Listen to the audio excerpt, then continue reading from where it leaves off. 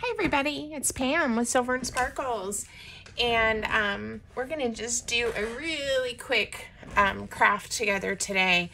I think if you guys look at my social media, you know I love snippet tape or snippet rolls and things, and there's lots of different ways to make it, and I've done some videos on this before, but I was using up some of the pieces that I printed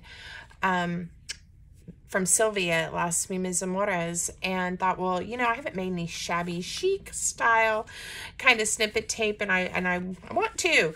So I am on her design team, and there were several kits for August, but the two that I used some pieces from in this project, the two kits are Faded August and then For Roses. So those will be linked for you in the description if you're interested. But what I did with both of those kits is I actually printed a few of the pages at a reduced size. So instead of doing like the full image, I think I did these at like 5x3 or 4x6, something like that, just to get little tiny images on some of these tickets and things at just a smaller size.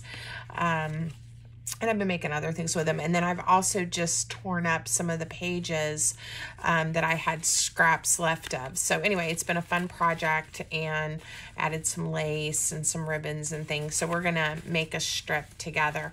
A lot of times when I make these, I use washi tape. I find running washi tape through my sewing machine works okay, and it doesn't gunk it up too much. But sometimes I just use the offcuts, the strips. So like when you have if you use digital paper like I do, and you have these white strips, and again, in an effort to use what we have, right? A lot of times I'll just use a strip like this. So this is 11 inches long. I like my snippets to be at least 12 inches. And when I use a backing that is 11 inches and then it hangs over, I end up with, this is like right at a 13-inch strip.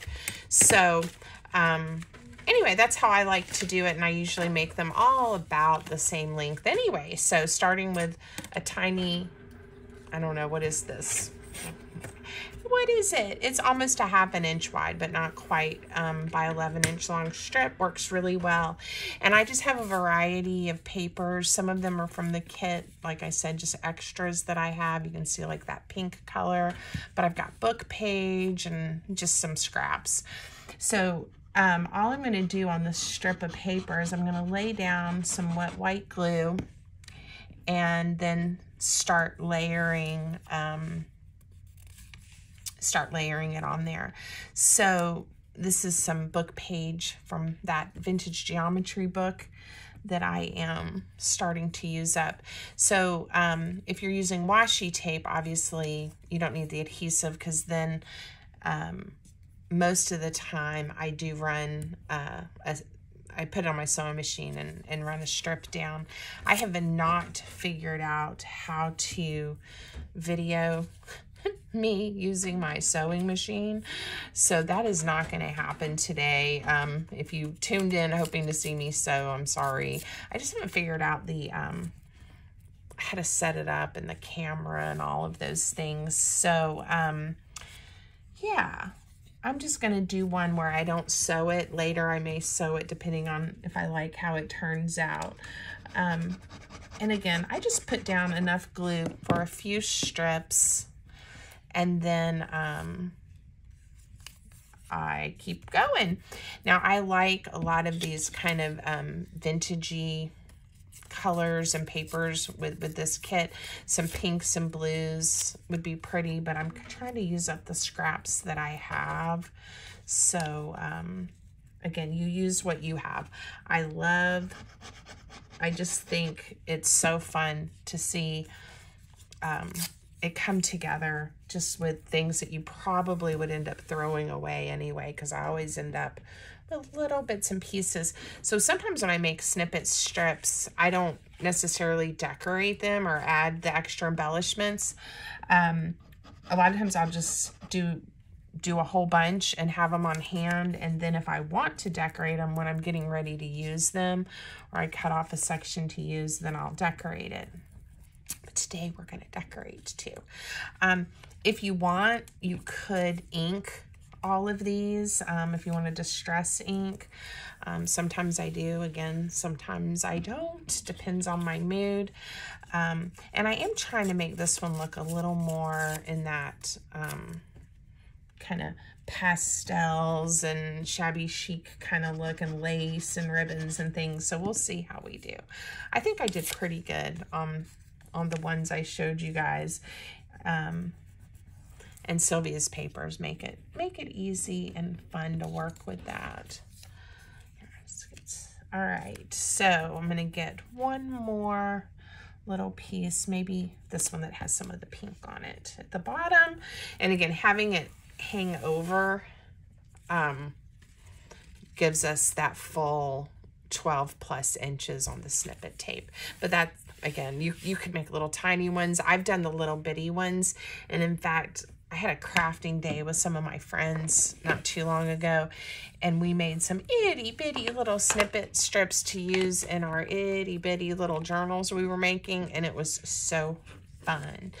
And actually, if we have time here, I'll do just a little tiny one to show you what I'm talking about, because they are so cute to have on hand.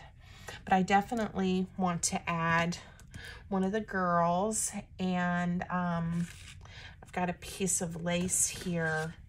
It's kind of wide, so I'm gonna just cut off a little strip for us to use with her. Be cute. And we're gonna just staple her on.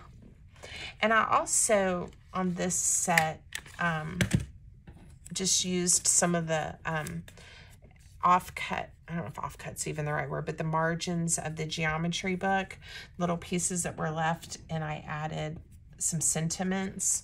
So this one just says happiness. And we're gonna put a touch of glue under here too to help her lay a little more flat. And I'm gonna go ahead and put the word happiness down. I like her little hat, and she does look happy. There was one of the girls, let me find it. And I was looking at the image, and I was like, you know, she looks a little sad. This one, this little baby here. But I put for her, you were made for this. So encouraging words. And in different places. Why don't we put one of these little tickets on? And again, you could tear these if you don't want to use the whole ticket. You could print them even smaller, you know, if you wanted to show a little tiny embellishment. I love having snippets that have buttons and circles and all kinds of things on them. So again, you can just kind of keep going and keep going. Let's see if I've got a piece of lace that will look cute, or ribbon. Here, we use a strip. I used some of this chiffon ribbon on one of the other ones, I think just in a different color. It sure is hard to cut. It is so, there, it'll be okay. It is so floppy, I guess is the word. I'm gonna staple it right here. Uh-oh, I'm out of staples. That always happens, doesn't it? Luckily, I know where they are. It's one of the few things in my craft room. I don't know if I can get this to release. It's one of the few things in my craft room that I make sure I know where I put them. And it's a new box. It's time for more little tiny staples. So you can use a regular size stapler if you want to. The little one, I think, just looks cute. If you want to see some of the supplies that I use, craft supplies, I have my Amazon storefront linked for you in the description, and it is an affiliate link, which means if you end up making a purchase after you click on it, I'll get a few pennies. But I just like to share with you guys the things I use. The only thing on there are things that I've actually bought and used. So if you want to check it out, you can, but no pressure if you don't want to. All right, and I'm going to put something over that. Maybe one of these, maybe this little girl. We'll just ink her up a little bit. Okay, so you notice on this one, I haven't even stitched or put it on the sewing machine, and it looks great.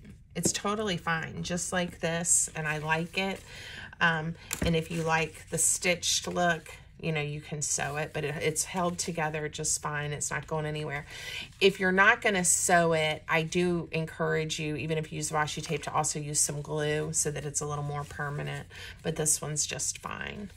All right, so let me show you really quick. I wish I had thought about it before I sat down to craft, but I didn't, and we're going to just wing it and go with it. So we did a little teeny tiny, and I mean teeny tiny snippets, because we were making the little tiny journals that end up being like 2 by 2 or something. So you do need a small backing, and I don't think this will be too wide, but when I say tiny, I was doing little tiny pieces like this, and some of them even smaller. So, little itty bitsies. See if we can, and I probably won't do it as long. In fact, this strip was from the other side of the paper, so it's already not as long. But it is amazing how super cute it looks when you get it lined up on here. So, let's see. And I already have an idea of something cute we can, I'm going to tear one of these up. Something cute we can put on it to decorate it. Oh, it's going to be so cute. So leave me a comment. Let me know, do you guys like using up your scraps? Do you like making snippets? Have you ever made them before? Are you going to now that you've watched my video? Let me know. Inquiring minds, I'd love to hear your thoughts. And as always, if you have some ideas or suggestions of some things you'd like to see me do a tutorial on, drop me a comment and I will hopefully be able to add it to my list. I am working on some fun pumpkin and fall themed digital papers right now, and I hope to have a new freebie out really soon for you guys to get us in that season of Thanksgiving, right? And I am thankful for all of you that watch my videos and encourage me. It's just such a great community we have, and I'm glad that I'm able to share my enjoyment of paper and crafting and glue and all of those things with you guys. So I wish, I'm getting ready to do an in-person workshop that I've mentioned it on Instagram. I don't know if I've mentioned it here on YouTube, but we're gonna do a little zine workshop, and I'm really excited. It's in person, and I love that we can connect all over the world, right? And all over the United States, wherever you happen to be. But I am excited to meet a few of you in person here in a few weeks in September and to craft with people in person. So that's exciting, and that's coming up. And if you're interested, leave me a message or comment or something, and I can get you the details. It's in Richmond, Virginia. So if that, of course, makes a difference depending on where you live. But if you'd like to know about it, let me know. All right, I am going to cut this one off here because in the spirit of we're making a little teeny, little tiny, look how cute. And then I've got my punch here that does all the different shape hearts, but I think this little one will be tiny enough to have like a cute little blue heart. Let's see how I did. That paper, I hope that wasn't too loud for you guys. That paper's stuck in there. Oh yeah, it's cute. So we're gonna put a little heart on here. That. And let me think of what else I want to put on. We could put a tiny piece, if I can find that piece of lace that I had. I don't want to cut lace off of these that we've already done and finished. So I think sometimes when you've got those really small scraps, if you want to get down in the nitty-gritty with me, you could make one of these little baby ones. All right, don't know where it is. We'll look for a different piece of lace or ribbon that might work. Ooh, you know what? This is so fine and little. It has like a gold thread running through it. Let's put a piece of this on here. I was thinking about tying a little bow, but I don't think I cut it long enough. That's going to make me crazy trying to tie it with that little tiny piece. So let's just do it this way. I think a little bow would look cute. And I certainly don't like wasting my supplies, but sometimes tying a bow with a little teeny tiny piece of ribbon is just not worth it. It's not worth it. It's better to just make your life a little bit easier and cut it off at a reasonable length. Okay, this is vintage. I got this at one of the consignment shops. Frosty Rays. Needlepoint, long stitch, or cross stitch. Wow. I don't know. It would be hard to thread this through a needle. It is really, it comes apart really easily. All right. I'm going to trim it off. So cute. Now we could add some more little pieces to it if we wanted to. Why don't we punch her out? If I can line her up in my little tiny circle punch. Oh yeah, she's gonna be cute on here. Give her a little bit of ink. And there we go, we're gonna put her right there. So I hope you guys found this fun. Leave me a comment, let me know. And I hope it was helpful if you're new to junk journaling and wanna make your own snippet tape.